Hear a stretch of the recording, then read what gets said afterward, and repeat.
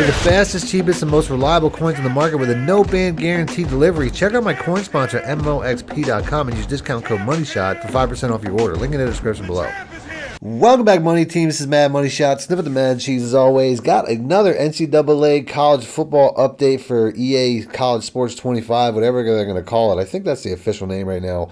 But either way, there's a very big update, including the possible release date of the game being released just yesterday. I'm going to give you guys the whole story behind that, but it looks pretty concrete.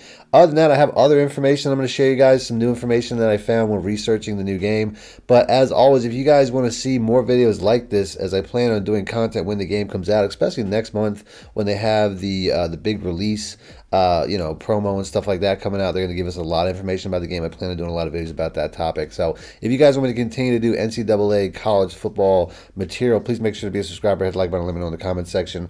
Other than that, let's get right into the video. Now, one of the biggest mysteries of the NCAA game to this point that everybody kind of needs to know is when the game is going to come out. What's the release date for the game? A lot of people were kicking around the fact that it was most likely going to be a July release, although I did hear some people thinking that it might be June because some of the previous versions did get released in previous years in June.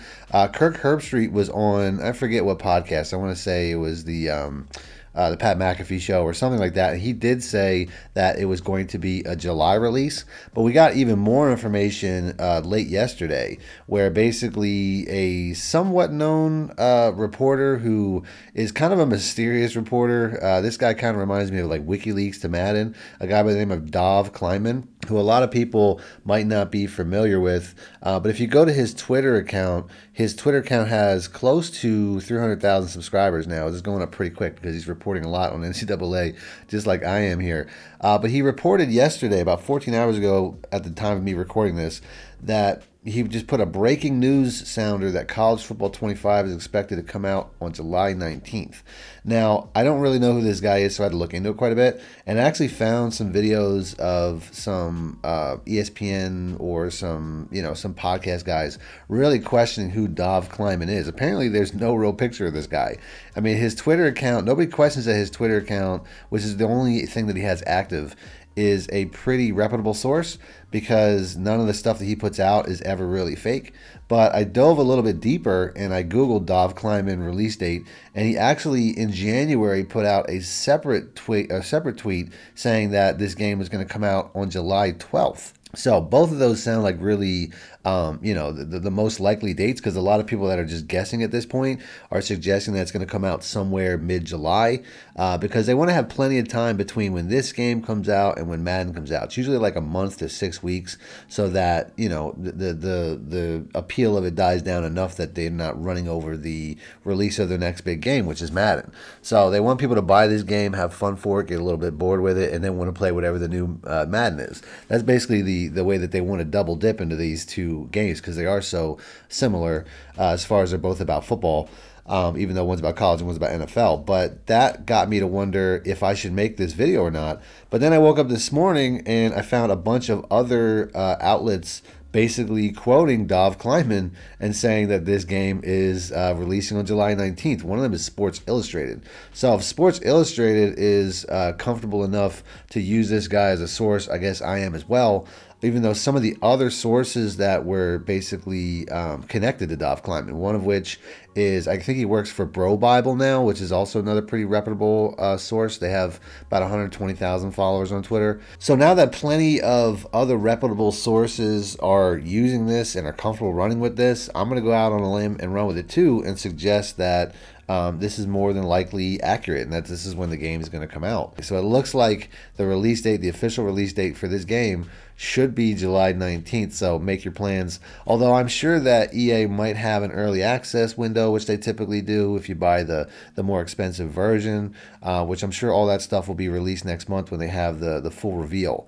So if you guys want more information about that, like I said, I'm gonna put a lot of content out about that once that comes out as well. But I'm sure that it'll be the 19th, and I'm sure they'll use the same tactics they use for Madden, where if you buy the more expensive version, you probably get it as early as the 16th, or stuff like that. They do that pretty much for all their sports games. I would imagine this would be the same way. Now, digging a little bit deeper into some other stuff, I have some other stories as well. I did in my last video, and I'll leave link in the description, or I'll have a pop-up at the end of the video if you guys want to check out the last video I made. I did a couple of reports as far as how many players and how many teams are confirmed to be in this game.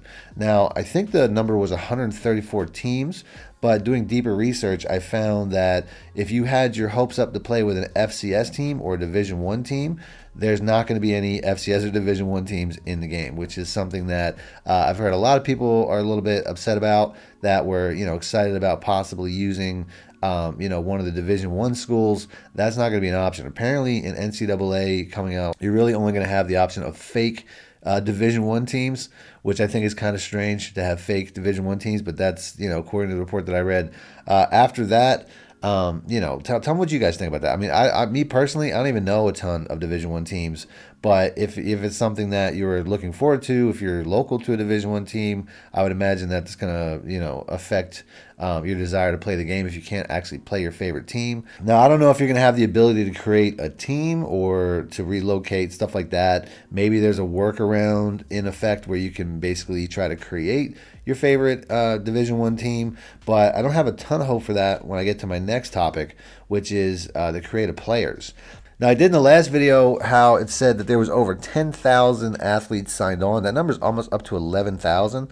And when you think of how big the rosters are in college football, that I'm not sure how impressive that is, because realistically, it's not like the NFL where they have to get down to 53. It's, in the college, I'm pretty sure you can have as many as you like. I don't think they have to cut anybody.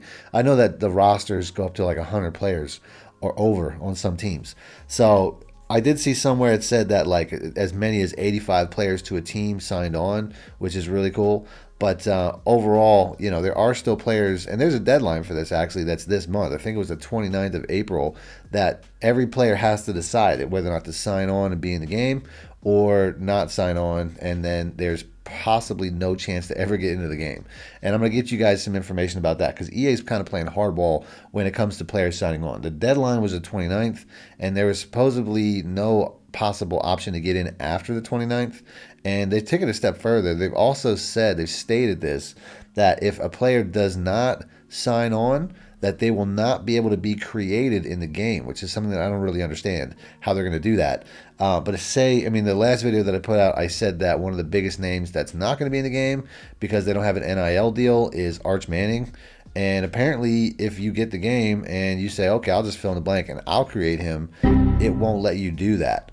That's something that they're basically telling these kids or these college athletes, that if you don't sign on, you won't be able to be created in the game either, which is something I don't really know how they're going to do that. I would imagine that if you went into the creator player section and you try to create a player by the name you're trying to create, that it would just give you some sort of error. I don't understand how that would work, but that's just really hardball tactics, and that's not really. I get it why they're trying to, they're trying to get people to sign on to be in the game, but at the same time, what about the people that are buying the game that want to play as these players, and you're taking away that option too? And this also lends itself to another rumor that this game will not be available for PC. That's only going to be on next gen console, Xbox, and PlayStation.